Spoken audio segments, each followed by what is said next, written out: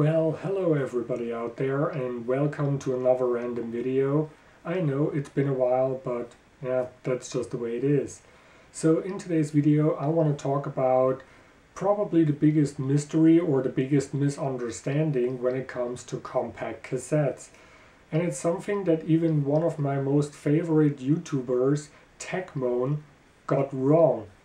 Yeah, Techmoan made a video called Cassettes Better Than You Don't Remember.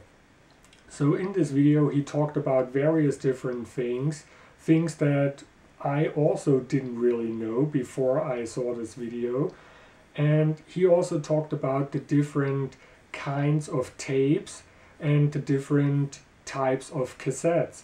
He said that cassettes have those indication holes on the top that tell the device what type of cassette and therefore what kind of tape it is, so that it knows what kind of bias it has to use to record this cassette.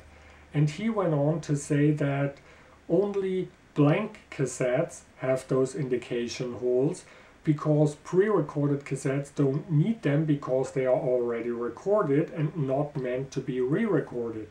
So he said that pre-recorded cassettes don't have those indication holes because the type of tape is only necessary or important for the recording but not for the playback. And that's where he was wrong. You see, the tape selector affects both the quality of the recording as well as the quality of the playback.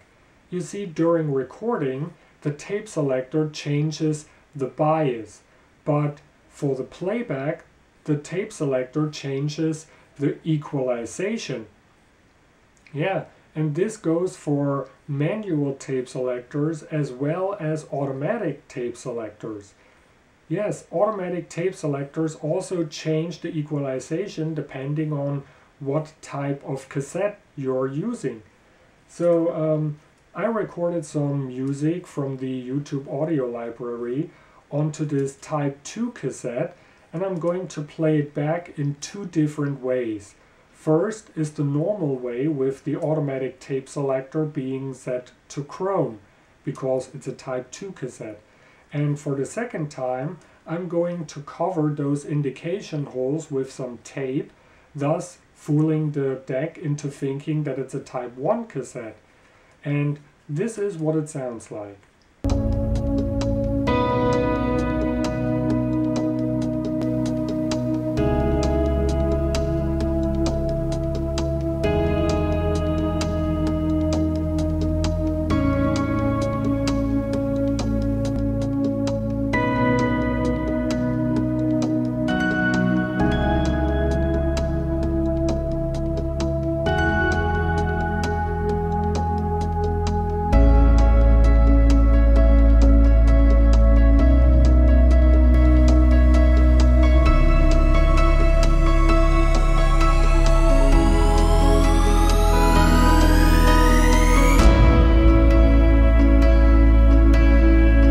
Well, there you go. It sounds different.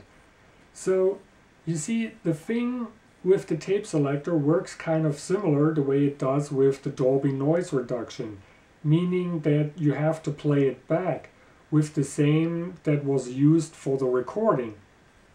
You know, when you record a cassette with Dolby S noise reduction, you also have to play it back with Dolby S noise reduction and not with Dolby B or Dolby C. And that's kind of the same way how it works with the bias and with the equalization. If you record a cassette with normal bias, meaning 120 microseconds, that's the kind of setting that you also have to use when you play it back. And yeah, that's just the way it is. So this raises the question, what about those pre-recorded cassettes that are using Chrome tape but don't have the indication holes of a Type 2 cassette? Does this mean that those cassettes are being played back with the wrong equalization when you have a cassette deck that is using an automatic tape selector? Well, not really.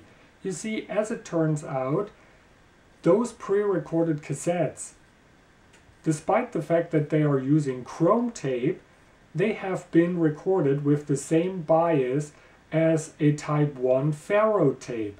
And that's why that's the setting that you also have to use when you play it back.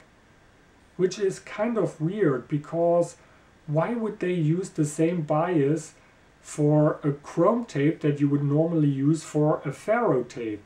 I have no idea. But apparently I read in a forum that there are pre-recorded cassettes that are using chrome tape and that do have the indication holes of a type 2 cassette, because those cassettes have been recorded with the correct bias of a chrome tape, meaning 70 microseconds instead of 120 microseconds. So yeah, there you go. Most pre-recorded cassettes with chrome tape have been recorded with the same bias as a type 1 ferro tape. That's why they don't have those indication holes. So yeah, that's the way it is. I hope the video was informative. I hope you liked it. Please check out all my other videos. Subscribe to this channel, even though I don't like saying that. But yeah, that's the way it is. Thanks for watching, and I'll see you in the next video. Bye!